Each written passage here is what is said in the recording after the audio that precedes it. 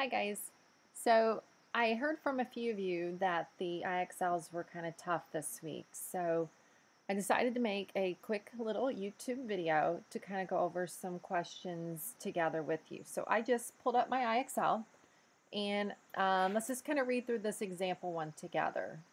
So it says below is a food web from a tundra ecosystem in Nunavut in a territory in northern Canada. Oh my goodness, I probably didn't say that correctly, but oh well. So we have a food web here, and then underneath the food web, the question reads, which two of the following organisms are secondary consumers in this food web? Okay, so let's first just kind of look at the food web. At the bottom of the food web, I see something called bare sedge. And the bare sedge only has an arrow that's pointing out, and there's not an arrow pointing to it. So the bare sedge is a producer. Most plants are producers. They make their own food. Also, over here to the right of that, we have the lichen. Same thing. It is a producer. The arrows only go out, and there's no arrow pointing to it. The arrows represent the flow of energy. So the energy of these producers down here is consumed or travels through all of the other organisms. Okay, so let's kind of look a little bit further. So from this bare sedge, I'm going to follow this arrow to the left out of it, and it comes to a brown lemming. So the brown lemming feeds upon the bare sedge. It's its food. So the brown lemming is a consumer, and it's called the first level consumer. From there, I see an arrow pointing out from it. If I follow it directly up, if you see my cursor kind of moving around, I have a short-tailed weasel. The short-tailed weasel eats the brown lemming, and the brown lemming eats the bare sedge.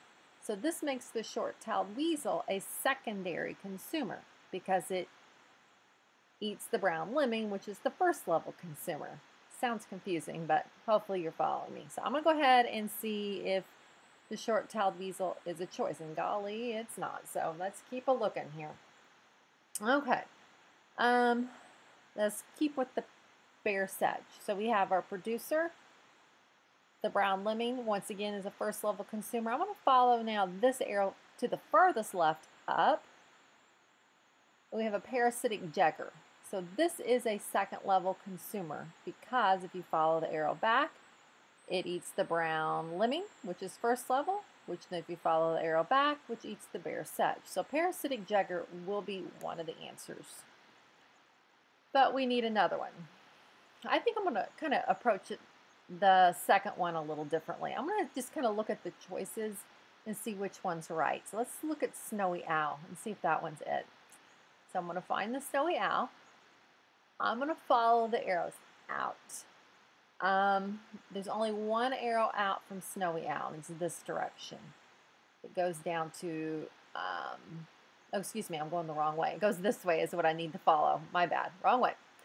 So short-tailed weasel, to brown lemming. Gosh, that looks really long here, so I don't think that's going to be it.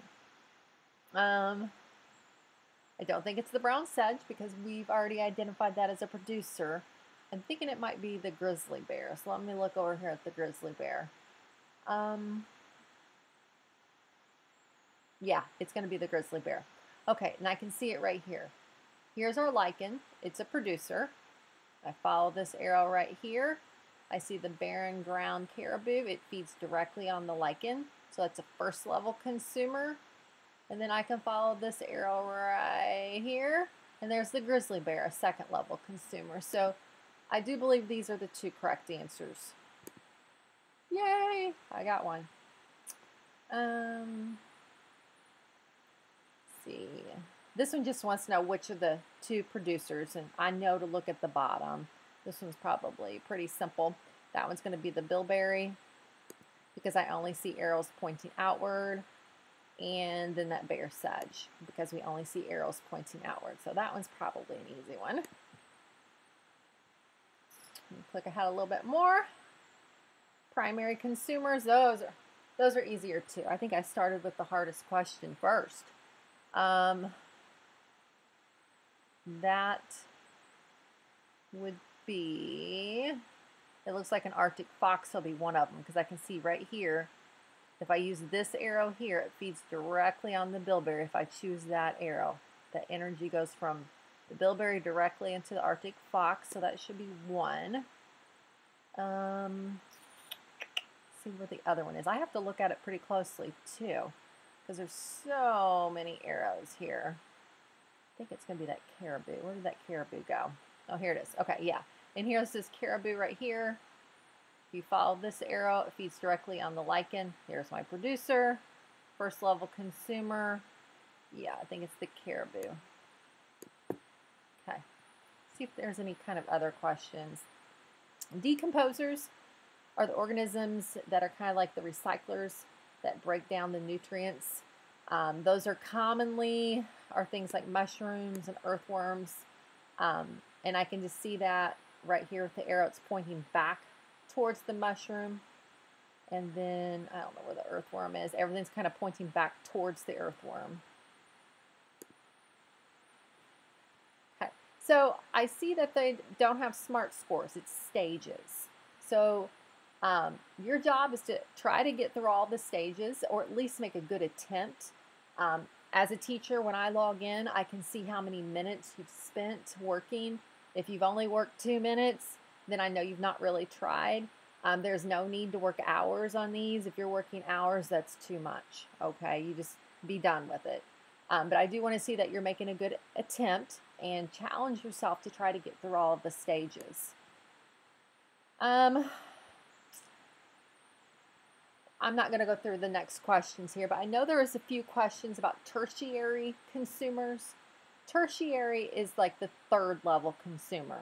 So we have producer, that energy goes to a first level consumer, then to a second level consumer, then to a tertiary consumer. Okay, so that is a little bit of help with W.2, interpreting the food webs. I hope that was helpful.